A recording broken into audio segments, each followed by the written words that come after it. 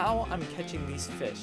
A few weeks ago, I decided to get out of my comfort zone and throw a lure I've never used. The special item in question is a Divines Flutter Spoon that I picked up from ACM Tackle. It's quite literally just a hunk of metal with a hook on it. Now, I know there are some of you guys who are probably mad skeptical, thinking ain't no way this dude in a canoe is about to go crazy on the fish with this weird lure.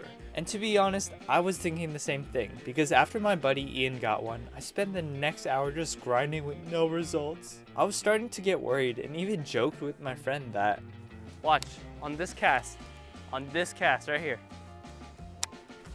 There he is. Oh.